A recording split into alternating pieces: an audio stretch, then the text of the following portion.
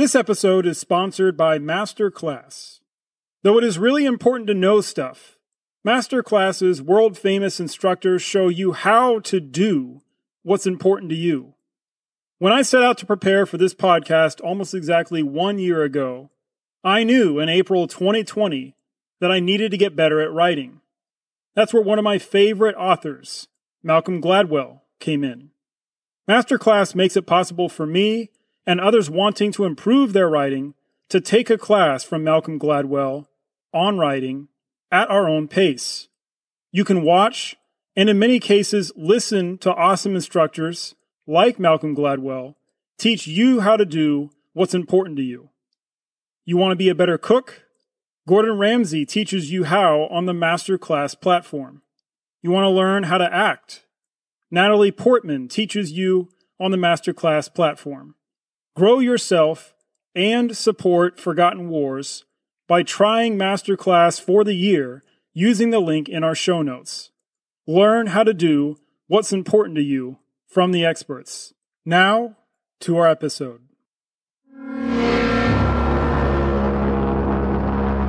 This is Forgotten Wars. It was dark on March 28th when Christiaan De Wet left Brantfort with 1,600 men and 7 guns, hunting for small prey. De Wet was making his first move in the new game of chess the Boers had to force the Brits to play if they were going to keep the Boer resistance alive.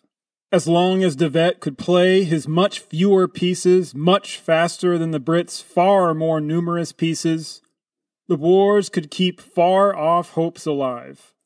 Far-off hopes of foreign intervention, or more favorable British leadership getting elected, or the British somehow losing their will to wage war, the way they had in the First Boer War.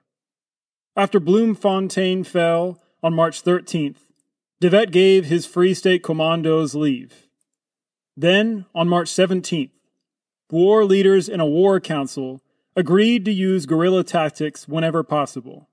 Those Boers who remained undaunted by recent defeats met De Wet at Zant River on March 25th with renewed courage. Some Boers already were trickling over to fight for the British. De Wet and his 1,600 moved northeast at first, but then took a sharp turn south. That way his own men didn't know where they were going. De Wet had set his sights on the Bloemfontein waterworks on the Modder River, about 20 miles outside of Bloemfontein itself. 200 British mounted infantry stood guard when De Wet and company left Brantfort. De Wet split his force into two as they grew closer to their target. Everyone was in position at 4 a.m. on March 31st. Christiaan De Wet and 400 hid behind the steep banks of the Korn Spruit, north and south of a drift. Managing 1,200 men and the guns on the slopes east and northeast of the Modder River was someone who had fought alongside Christiaan in the Boer triumph at Machuba nearly 20 years before, someone who served as a progressive member of the Free State Volksraad before the Second Boer War, but someone who ultimately surrendered to the British in this war, someone who appealed to Christiaan in a letter months later to end the Boer resistance, to think of all the harm this war was wreaking on Afrikaners, someone who Christiaan said months later that he would shoot on sight. That someone was Christiaan De Wet's brother, General Pieter Daniel De Wet, also known as Piet De Wet. Christiaan's plan was to drive the British mounted infantry like antelope. Piet's men and guns would serve as the beaters, using gun and rifle fire to drive the British mounted infantry out of the waterworks towards Bloemfontein, across the Korn Spruit drift, past the railway building, away from any cover, to where Christiaan and company would lie in wait. Then, just an hour before dawn broke that March 31st, Christiaan discovered that the British had thrown a huge wrench into his plans. From midnight to 3:30 a.m., Brigadier General Robert Broadwood and 1,800 men reinforced the waterworks. If Christiaan was going to stay the course, he would be trying to ambush 2,000 men instead of 200. If he stayed the course, he would be outnumbered, 10-1. So what happened at 6:20 a.m. that morning of March 31st? Under the British flag, you will have everything you desire. But that flag will continue to fly over the land. Over the land, maybe. Over the people, never. You will see me in the field, fighting for our independence, long after you and your party who make war with your mouths have fled the country. I don't think the Boers will have a chance. Disarm your blacks. Act the part of a white man in a white man's war. Civilized war is awful. What happened at 6:20 a.m. is that Piet De Wet's guns thundered from across the Madeira River. The De Wets stayed the course. Fortunately for them, General Broadwood joined a growing list of British generals who failed to send scouts ahead of his main force. Broadwood was more concerned with Olifille's 6,000-man force, but Broadwood knew that force was a safe distance away. His exhausted men had dropped beside their wagons into a deep sleep after that late-night march. Some of these men slept less than 3 hours before the Boer shells shook Broadwood's force into confusion at 6:20 a.m. African drivers quickly made a dash with their teams of oxen for Korn Spruit drift. Christiaan's men happily swallowed them up without firing a shot. Soldiers captured, wagons commandeered, drivers captured. Before General Broadwood knew about these quiet captures, he ordered some of his cavalry and artillery units to make a more organized withdrawal down that same path, and then cover the withdrawal of the rest of Broadwood's men. Christiaan and company captured the first battery unit before it even reached Korn Spruit drift. One Major Taylor managed to run back and warn another battery unit and the cavalry unit who were close behind. Just as Major Edward-Phipps-hornby started to turn that other artillery unit around, Pakenham paints a dreadful scene. Quote, "An invisible wave of bullets splashed the ground all around. 3 horses and a wagon team were down. Then the gunner in front of Phipps-Hornby was hit in the back. He pitched forward, and another bullet caught him in the head.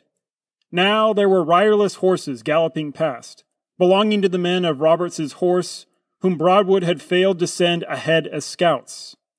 End quote. Many Brits fell. Others made it back to the railway station buildings, then began firing on Christiaan's position at 8 a.m.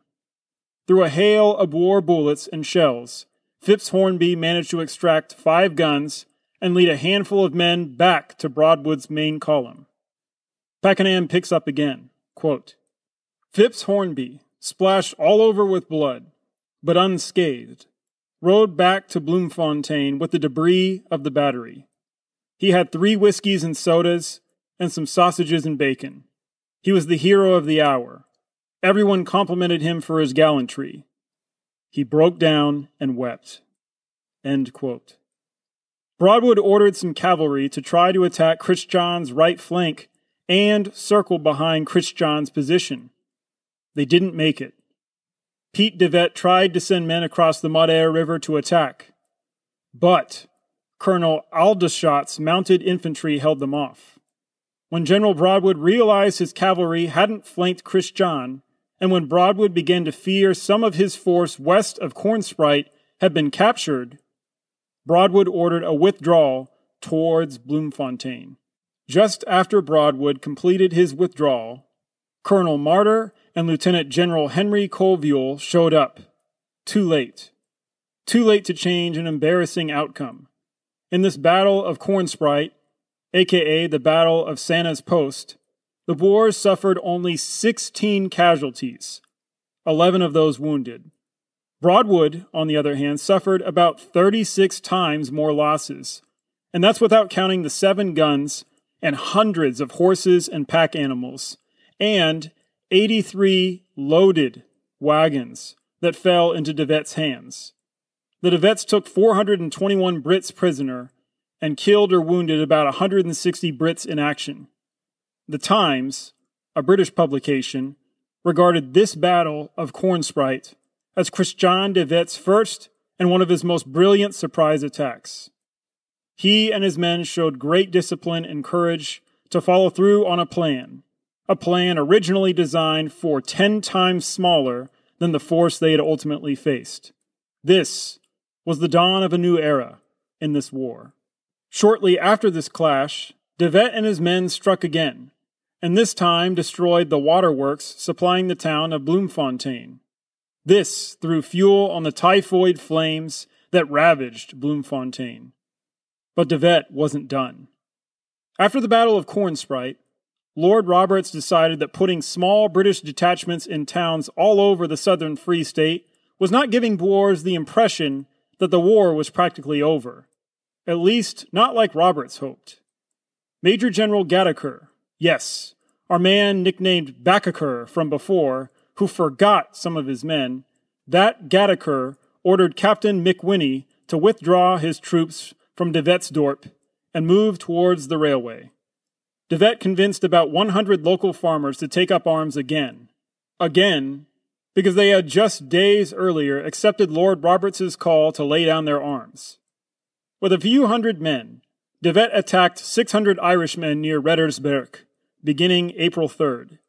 De Wet's force swelled to 800 men by early April 4th, where they and a couple guns shelled and shot at McWhinney's trapped men. McWhinney had requested reinforcements from Gadaker some 20 miles away on the evening of April 3rd. Gadaker's advanced guard got within a mile of Reddersberg, but decided at 10:30 a.m. that it was too late and not worth confronting De Wet's forces. De Wet's forces had just finished shooting and shelling for about 24 hours before McWhinney's force surrendered at 9:30 a.m. that April 4th. The attack cost the British 45 casualties, and De Wet bagged nearly 550 more prisoners. Prisoners who would reside behind barbed wire fencing at a nearby farm. General Gadaker's poor decisions here and previously at Stormberg cost him his command. Lord Roberts stripped him of that command a week later. Wherever in the Free State that the British hadn't made their presence powerfully known, more Boers took up arms again. As these Boers laid their arms down the first time, they were likely planning to rearm, the moment they got the chance. Speaking of chances, De Wet took another chance. This time, by trying to bag almost 2,000 colonial troops at Wepener. These colonial troops were mostly Cape Colony Boers willing to work for the British for 5 shillings a day. But these colonial troops dug in proficiently with their backs to Basutoland. Though this time, De Wet had 6,000 committed warriors at his disposal, they weren't enough. De Wet's force attacked the colonial line over and over again for more than 2 weeks, but a 3,000-man Sotho force guarded the rear of Wepener so that De Wet's men couldn't simply cross through neutral Basutoland and flank the colonial force. These Sotho supplied livestock and ammo to the colonial force, and evacuated wounded and sick soldiers across to Basutoland under cover of darkness. The colonials at Wepener voiced awe at the Sotho's bravery. Days turned into weeks. A big lumbering British chess piece from Bloemfontein, led by Ian Hamilton, reached Wepener, hoping to encircle De Wet's force. But by the time Hamilton arrived, the eagle had flown. We can only wonder how much more De Wet could have accomplished in this early phase of guerrilla warfare if Steyn and Creer had wholeheartedly committed a greater share of the remaining Boer armies to guerrilla warfare. If De Wet had more than 1,500 men to consistently count on, he could have cut the railway line that would propel tens of thousands of British troops and supplies where needed. Instead, Steyn and Creer clung to the dream of somehow halting Lord Roberts's force of 50,000 as it plodded toward the Transvaal. By May 3rd, Lord Roberts readied for a double Tiger Spring, for him to lead the main army towards Mafeking, and for Colonel Brian Mahan to lead a flying column to relieve Mafeking. Increasingly so, in May 1900, both Brits and Boers seriously considered the war nearly over. Many British liberals and those in the British peace movement began to reflect openly about the end of the war. For example, Sir Edward May began writing a retrospect on the South African War in 1900 and published this book in early 1901.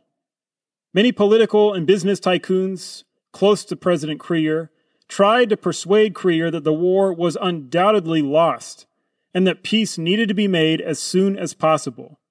These men hoped to achieve something other than a humiliating unconditional surrender before it was too late. Nasson writes, quote, "Announcing its action to be under protest, the Republic should lay down its arms and then unilaterally declare the war to have ended. This would cheat Britain of the fruits of complete victory at the last minute, and also impose a moral restraint upon any continuing imperial belligerence. This was an ingenious, if odd, stratagem in these circumstances, and it remains a puzzle. It was, at any rate, an indication of the desperate state of Kruger's mind that he even toyed with the proposal as a possible means of checking further loss of life and the destruction of resources."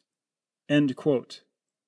So what happened when Kruger proposed this declaring the war over idea to Steyn, who, mind you, had dragged his feet as much as he thought possible before getting the Free State into this war? Steyn shot this idea down. Steyn was all in. Steyn wanted to fight for independence at all costs. He had already watched his republic's capital fall to the British. He had sacrificed too much to turn back now. Some Boers and foreign volunteers were willing to sacrifice even more. As Roberts rolled towards the Transvaal, the Republican judge Anthony Cook, former Transvaal state attorneys Ewald Esselin and Francis Wrights called again for destroying Transvaal gold mines before British imperialists could get their hands on them. American commander of the 1st Irish Brigade, that John Blake we mentioned before, pled with a council of war in the Transvaal for permission to dynamite some mines, but was denied. But Blake found a sympathetic ear from Boer commander Tobias Smuts, who believed that, quote, "the greed of this gold had induced the war." Even President Kruger supported using at least the threat of blowing up Johannesburg's gold mines to persuade more mine owners and governments in Europe to put pressure on British leadership. But Commandant-General-Louisbotha firmly denounced this plan as cowardly and barbaric. Botha threatened to bring his thousands of commandos into Johannesburg to defend the mines of Johannesburg if this mine destruction was attempted. Kruger then promised not to authorize destroying these mines. Botha threatened to arrest and execute Cook if he went through with his plan to destroy gold mines. But on May 29th, the young Cook brought a band of about 100 German and Irish volunteers to destroy the Robinson mine. They found a stash of gold that Cook thought was being set aside for the British. For whatever reason, Cook went to the town's acting commandant, dr.FrederickKrause, and reported this stash of gold. For Krause, this begged the question, what was Cook and company doing on private property at the Robinson mine in the first place? Krause and an assistant cornered Cook. Cook drew his revolver. Krause and his assistant still charged Cook and disarmed Cook and arrested Cook. Meanwhile, Louisbotha faced a similar situation to De Wet a couple months earlier. An overwhelming British force continued to close in on Pretoria. Should he use his 6,000 commandos to block the British as long as possible at Johannesburg? or be more realistic and avoid being a rock being swarmed by a rushing, unstoppable river. On May 29th, the same day as the aforementioned abortive attempt to blow up some gold mines, the British closed in on Johannesburg. LouisBotha, Cosdelaret and Company commanded less than 4,000 Boers trying to hold off the British advance at nearby Doornkoop. If the name Doornkoop sounds familiar to you, that is because in episode 1.18, you heard about the failed Jameson raid ending in Doornkoop. Jameson raised the white flag in Doornkoop nearly 5 years before. The British provided one of the final set-piece battles of the war at Doornkoop. Gordon Highlanders charged with fixed bayonets without proper artillery or rifle fire to cover them up a hillside at the Boer positions. They suffered 100 casualties in 10 minutes, but took a hill.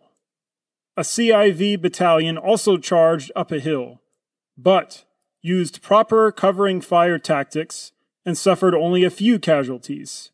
In the face of the overwhelming force of Generals Hamilton and French, the Boers held less than a day before having to retire. Now Roberts faced another decision. Dr. FrederickKrause was serving as chief prosecutor in Johannesburg and acting Attorney General of the Transvaal when the Anglo-Boer War broke out. Creer appointed Krause in April as special commandant of the Witwatersrand. Krause remained in Johannesburg to keep order as Roberts grew closer. Creer and Botha must have been relieved when they learned about Krause arresting Judge Anthony Cook for his plan to blow up the gold mines before the British arrived. After the Battle of Doornkoop, Commandant Krause made an offer to Lord Roberts. Let Botha's army withdraw intact for 24 hours, and Krause would surrender Johannesburg May 31st and continue to protect the gold mines. Lord Roberts all along hoped to bring the war to a quick end with as minimal loss of life and gold mines as possible. If Roberts accepted the offer, he could save British lives by avoiding an attack on Johannesburg. Roberts could avoid stretching his troops too thin. Most of those outside Johannesburg only had a day's worth of food left on May 30th. Roberts could avoid street fighting that brought out the worst of some of his troops over a decade before in Afghanistan, where many of his vengeful troops committed atrocities against civilians. The trade-off for accepting this offer would be risking the unknown. How long would this withdrawing Boer army fight on after losing both republics' capitals? Lord Roberts's decision was quick, and it was arguably, quote, the most serious strategic mistake of his career. Rather than seeking to surround and destroy the armies he outnumbered about 10-1, Lord Roberts took Krause's deal. Botha and company dragged all the mined gold that they could out of Johannesburg en route to Pretoria. Dr. Krause surrendered the city and soon became a prisoner of war. As British forces marched into Johannesburg, hundreds of Africans stood on the pavement and cheered, some even burning their passes. Sadly and ironically, the new British administrators didn't change the discriminatory Boer laws governing natives. Roberts's military government would enforce these pass laws and get Africans off the pavement from which they were technically banned, with greater efficiency than the Boers did. All of Joseph Chamberlain's high-minded rhetoric about treating blacks and coloreds better in the Boer republics proved totally empty. Boer forces withdrew from Johannesburg, living to fight another day. Actually, make that living to fight nearly 700 more days. If you would like to help keep Forgotten Wars producing and growing, would you do at least 2 of 3 things? First, would you share a link to the podcast with someone you think might enjoy it? Second, if you're listening on Spotify, Google Podcasts, or other providers, would you make sure to like or follow our podcast? If you're listening on Apple Podcasts, would you give us a 5-star rating and write a thoughtful review there? You can even do that while you're listening. Lastly, if you want more from the show, bonus episodes, behind-the-mic access, transcripts and sources, and much more, and you want to support the show, check out our Patreon page at patreon.com/ForgottenWars. That is patreon.com/ForgottenWars. The link is also in this episode's notes. Thanks to those of you who have done one of these things already. Know that you're appreciated. Now, back to our episode.